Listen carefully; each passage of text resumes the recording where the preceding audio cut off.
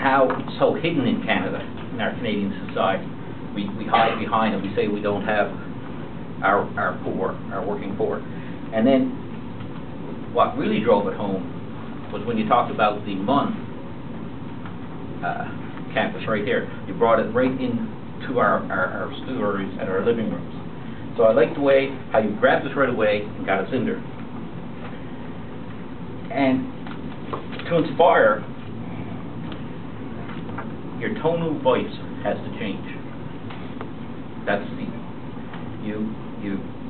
well, I guess it's because it's a second language and you're learning, you seem to have a monotone, and when you're trying to get us to sing, it doesn't hit it. So try to, I know you're memorizing your speech from word to word. That's why you got that tone.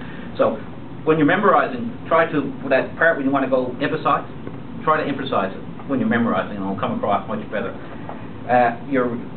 The way you grabbed us and the use of repetitive words and vital words and action words, like when you were talking about, you can get us involved. You can go out and get the food. You can go out and get involved in delivering. Or you can go out. You can.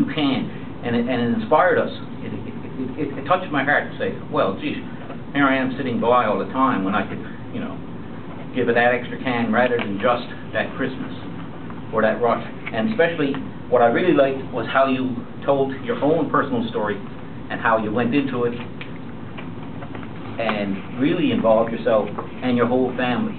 And that inspired me, and I think you hit it right out of the mark. You inspired your audience, and I think you're doing great and you're getting better and better. Just try to emphasize, like Alex does. Thank you very much.